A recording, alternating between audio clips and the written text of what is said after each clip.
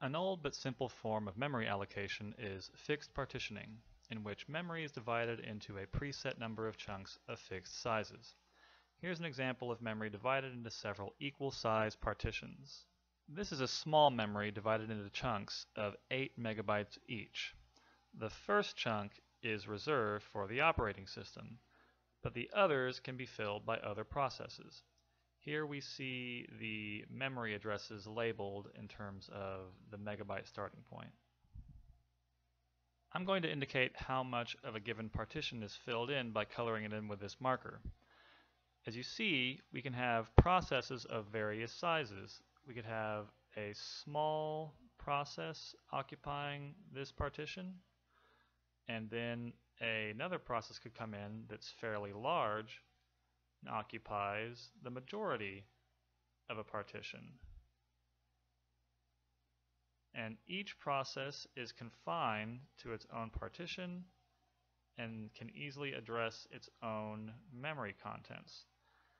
Now, if we have lots of small processes, we will quickly reach a point where we have no more partitions in which we can place processes. That is a problem with this approach. There's lots of free memory left, but no more available partitions.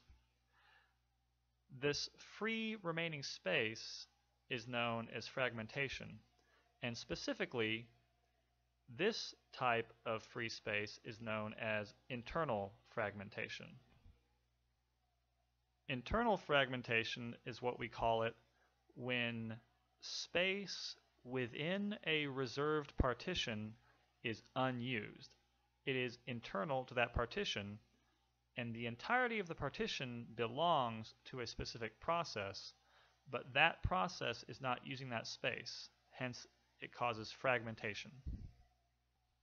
Now, if we wanted to load a process that was too big for one of our partitions, we could technically do it if we had some very clever programming that recognized that we had one partition that was fully occupied by the first part of our process and a portion of another partition occupied by the remaining portion of our process.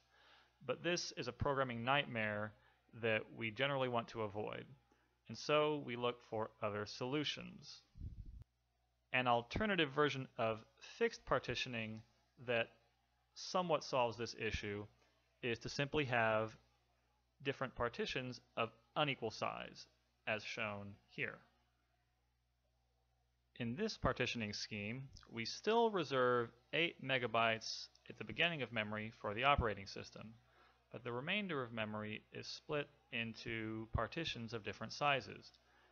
If we get a small process, it makes more sense to put it in this very small partition rather than to put it in one of the larger partitions. If we get a process that is larger than 8 megabytes, which this system could not handle, we can put it in either the 10 megabyte or 16 megabyte partition, depending on how large it is. Now, we still can't handle any processes larger than 16 megabytes, and additionally, if we have two processes that are, let's say, 15 megabytes, we could only handle one of them.